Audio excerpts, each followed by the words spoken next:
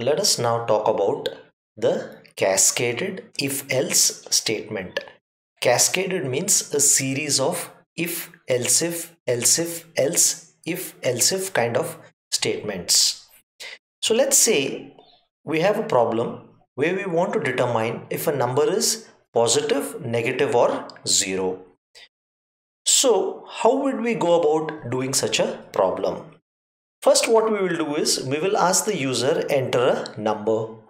Once the user enters the number, we will first check whether the number is equal to 0. If the number is equal to 0, then the message is going to be printed 0 is entered or the number is 0. If this condition is false, that means the number is not 0, I will come to the else if condition. Else if number is greater than 0, then the number has to be a positive number. So if this is true, it will print positive number. In case the number is neither 0 nor positive, then the number must be a negative number because there is no other possibility. Then the else statement will say print negative number.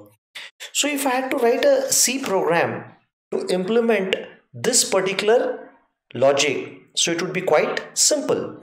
So what the C program does is it displays if an input number is positive, negative or 0. So first I'll declare a variable int number. Similar to here, enter a number, I am asking enter a number.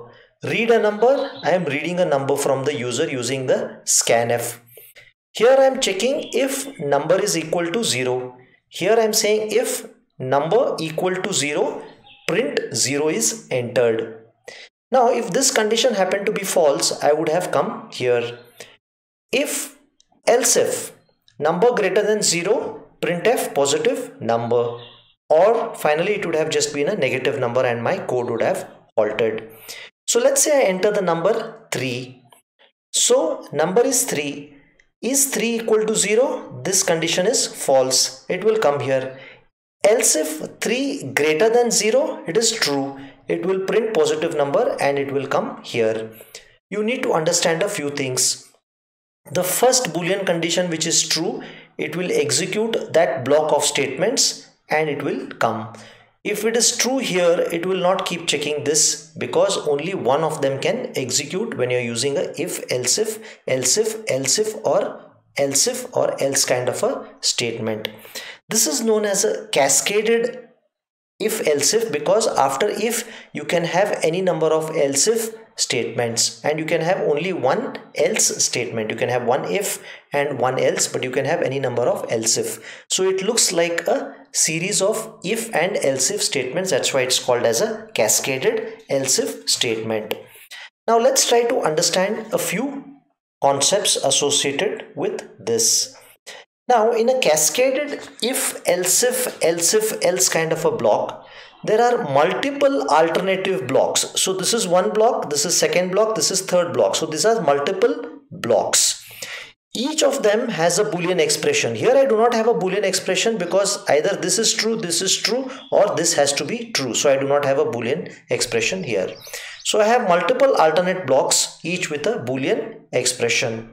Now if what he's trying to say is if this is true, it will not go and check this and this. So the first Boolean expression which happens to be true, those statements will get executed and I will come back here. At the most, okay, only one block will always be executed. You cannot have this and this execute at the same time.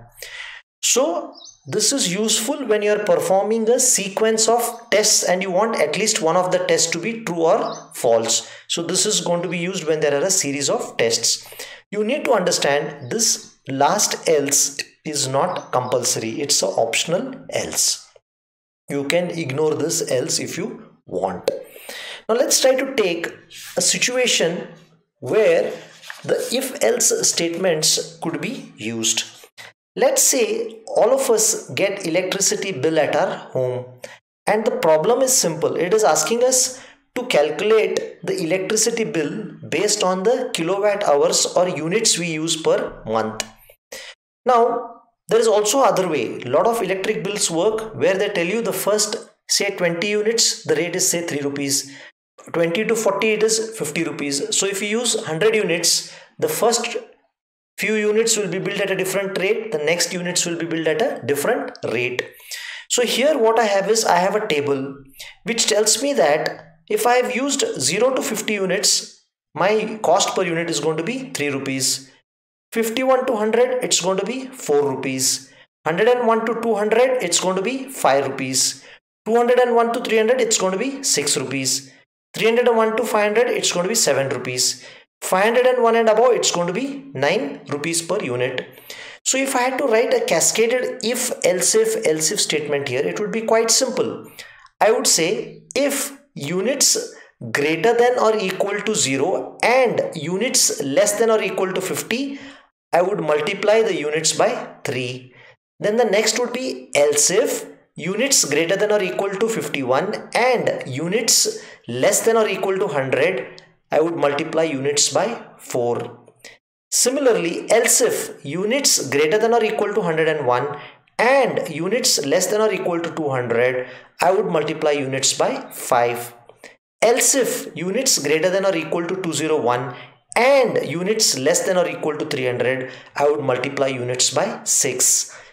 Last else if units greater than or equal to 301 and units less than or equal to 500, I would multiply units by 7.0. Finally, the else statement would be anything above 501 would have automatically been the else statement. I would multiply units by 9.0. So this would have given me my electric bill. Let me show you one more example of a cascaded else if statement. Suppose I want to check if an input character is lowercase, uppercase, or is it a digit. I am going to use the concept of ASCII values. So if the ASCII value of the character is greater than or equal to A and ASCII value of the character is less than or equal to Z, I am going to print lowercase letter. Else if ASCII value of the character is greater than or equal to capital A and ASCII value of the character is less than or equal to capital Z, I am going to say uppercase letter. Now numbers between 0 to 9 are also represented by ASCII values. So I am saying else if the ASCII value of the character is greater than or equal to 0 and ASCII value of the character is less than or equal to the number 9, it is in this range. I am going to say the input character is a digit. It has to be either lowercase, uppercase, or a digit. Otherwise, I am saying the input character is neither alphabet nor a digit. It could be some special character like question mark, equal to, and so on. A common mistake which we tend to make is if you're comparing, don't do something like this. You cannot say if character greater than or equal to 0 and less than or equal to character 9. Here the CH must come like this. If you miss the CH, you will get a compile time syntax error. So you will get more clarity on all of these statements when we go ahead and solve a number of examples live.